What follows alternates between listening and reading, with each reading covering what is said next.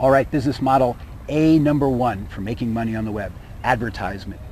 It's kind of strange. I wouldn't have predicted this, or actually probably I would have predicted this. The way we've made money from information all along really is by advertisement. There are a few exceptions. For example, motion pictures make money from you paying for them, but television shows don't. Television shows don't make money from you paying for them. Television shows make money from the advertisers that are coming in between in the commercials. Newspapers don't make money by you paying for the newspaper. They lose money on that. They make money by providing your eyeballs, providing your attention to advertisers, and that's the same on the web. The advertising basically saved the web from being an obscure medium that nobody ever really put any energy into. The idea is you get the buzz, you get the eyeballs, and then you start advertising.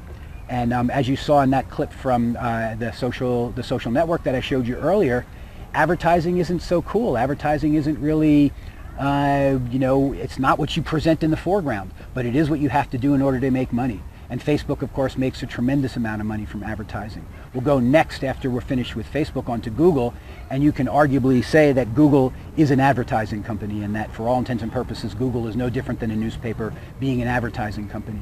And so you should think about it that way, that advertising is the main way that people make money on the web. That's the way they turn their fame into fortune. You're very famous, get a lot of people to watch you. While all those people are watching you, you're serving them ads. Every time a click from the ad goes to the vendor, you get some money for it. And if you have a lot of people watching and you're good at serving those ads, as a company like Google is and as a company like Facebook is as well, you make a lot of money from advertising.